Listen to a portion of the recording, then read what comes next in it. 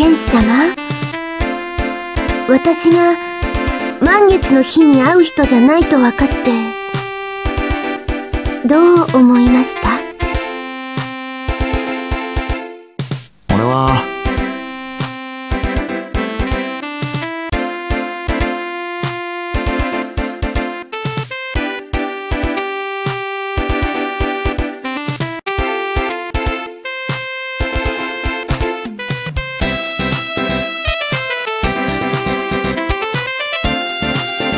俺は、残念だったよ。残念？ああ、うまく言えないけど、なんか、残念だった。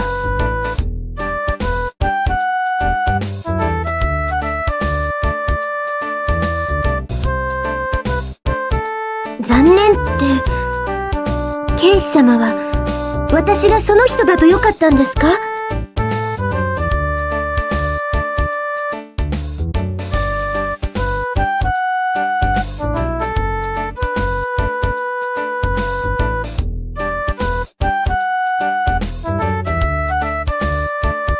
言われるまで気づかなかったけど、そうなんだと思う。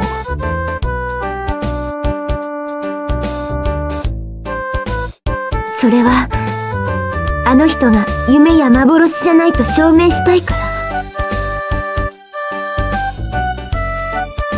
ら。いや、そういうんじゃないんだ。ただ、本当にアリシアが彼女だったらって思ってた。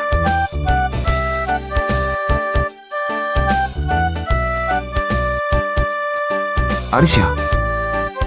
満月の日に会う人は、剣士様にとって大きな存在で憧れの人ですよね。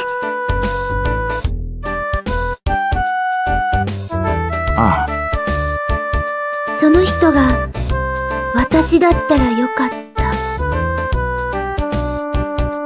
なんだか告白されてる気分です。自意識過剰ですね、私。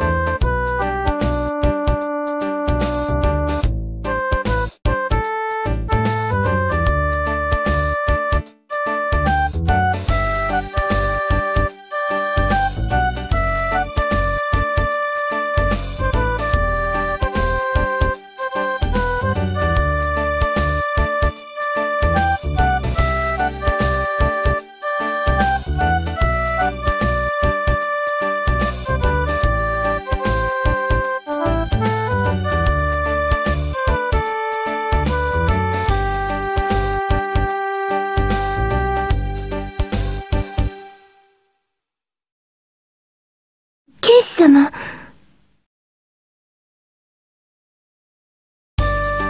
アリシャ、またデートしようか。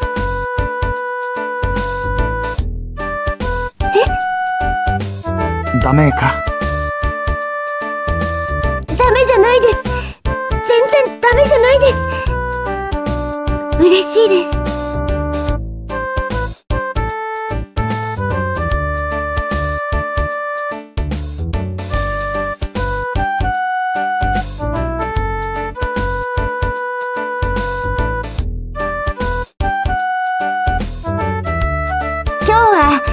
どこに連れてってくれるんですか？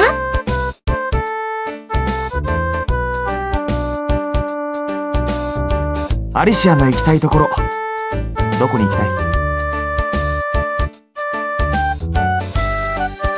剣士様が行きたいところ。風俗店に行きたいのか？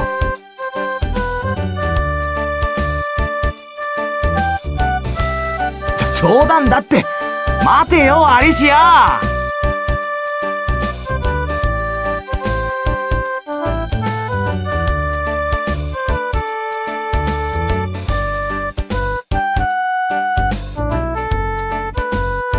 最後はいつものところに行こうか。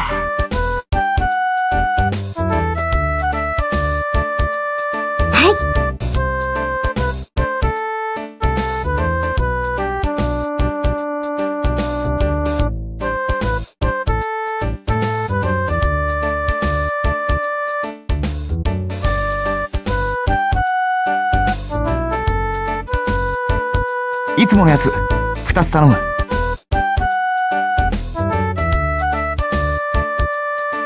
今日は楽しかったです。俺も楽しかったよ。乾杯。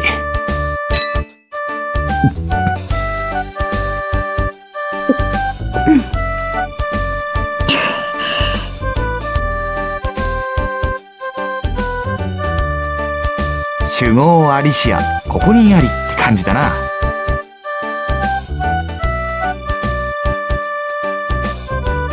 酒の飲み比べじゃアリシアには勝てそうにないな。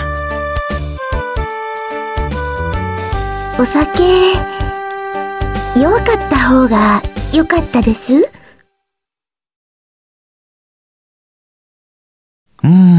どっちかっていうと、弱い方が良かったかな。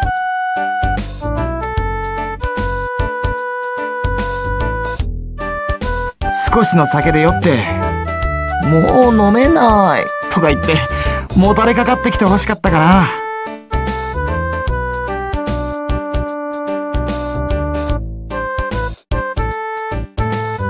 すみません。弱くなくて。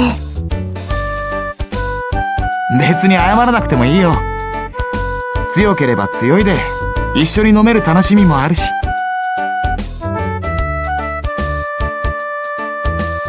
で、その酒に強いアリシアとしては、早く次の一杯に行きたいだろ。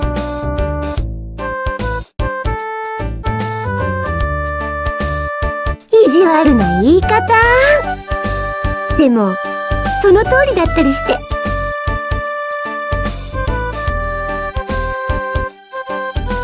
素直でよろしい。次も同じやつでいいか。はい。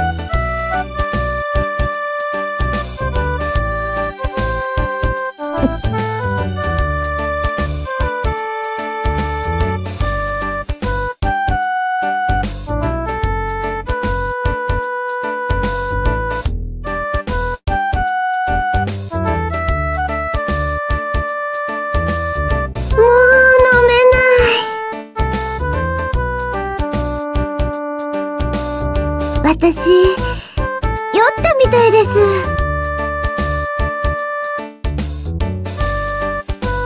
嘘つけ。あ、バレました？バレバレ。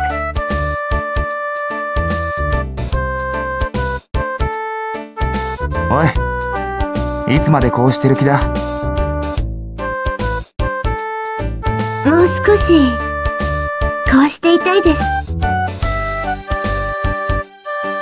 私、お酒が弱かったらよかった。そうしたらいつまでもこうして入れたのに。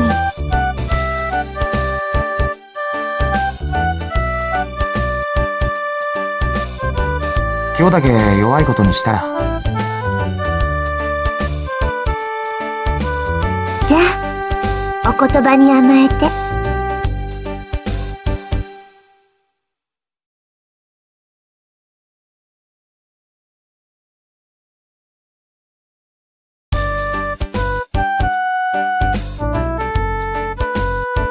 体は傾いても気持ちは傾かない。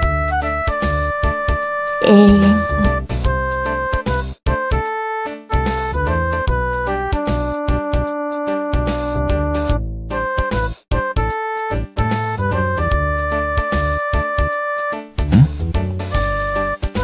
独り言。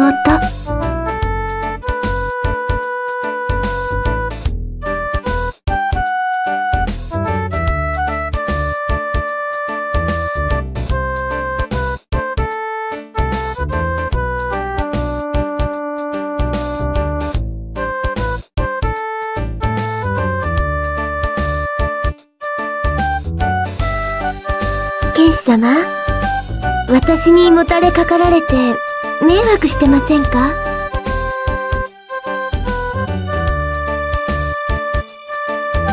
いや、全然。それより不思議な気分だよ。月の女神がもたれかかってる気がしてならない。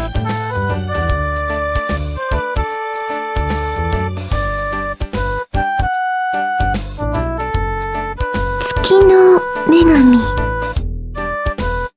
ああ、満月の日だけ会う人のこと。俺は勝手にそう呼んでるんだ。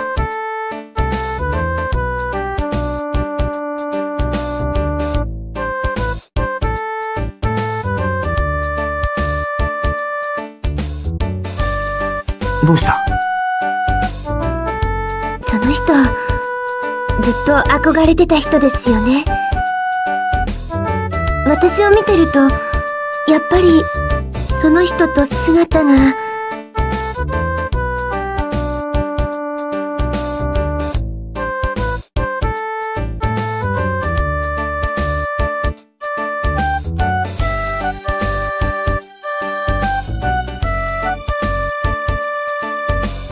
正直、ダブルかな。そうですよね。もういいのか？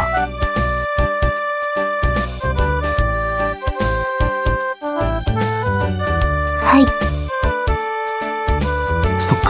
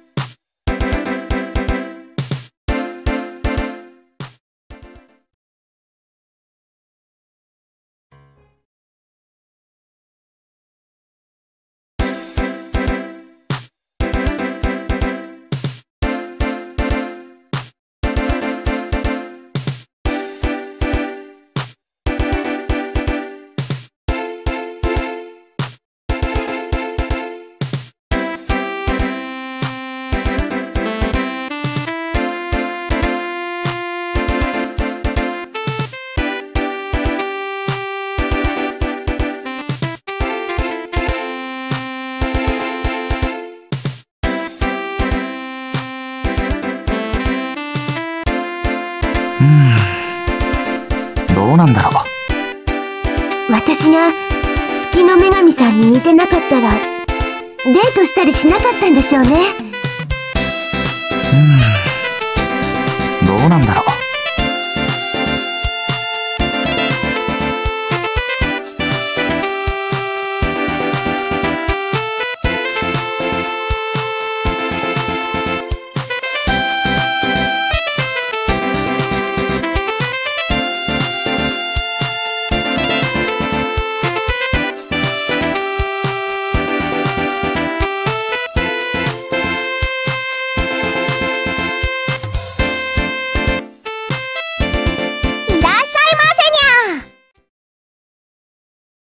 は？お兄ちゃん、僕ね、今ここで呼び込みっていうのをしてるんだにゃ。なんでまたそんなこと？お金貯めて、お兄ちゃんにプレゼント買うのにゃ。今までいっぱい迷惑かけたから。プレゼントね。期待しないで待ってるよ。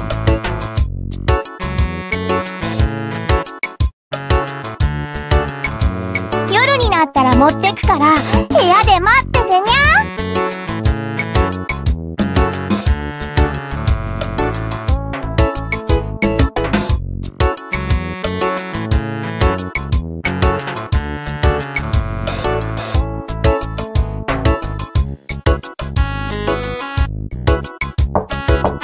開いてるぞ。お兄ちゃん、ケーキ買ってきたにゃ。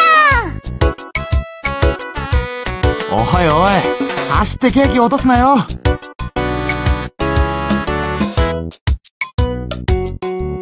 キにゃー。危ない。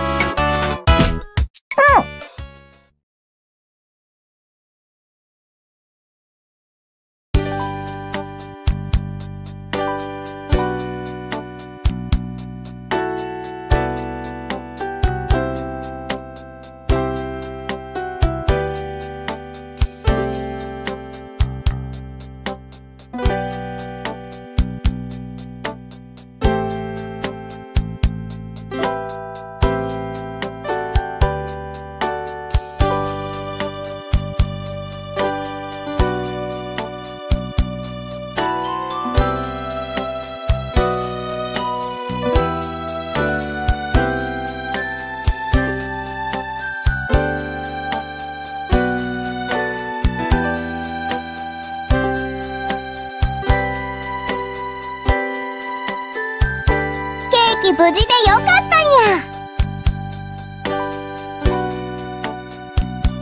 早く食べるにゃ。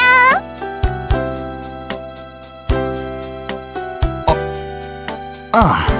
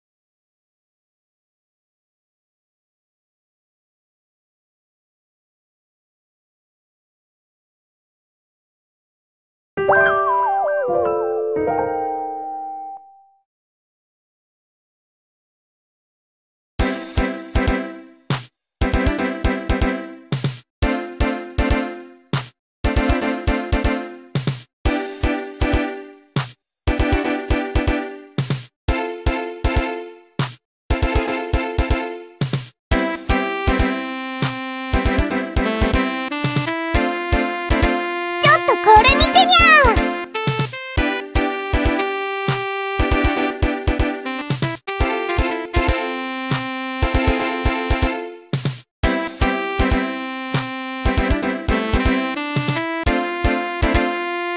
お兄ちゃんと一緒に入れるにゃ。場所わかるだろ。一人で行ってこいよ。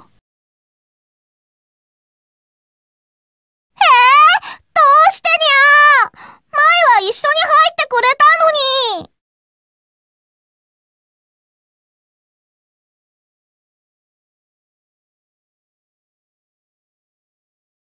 僕のこと嫌いになったのかにゃ？そういうんじゃないんだ。とにかく、行くんなら一人で行ってくれよ。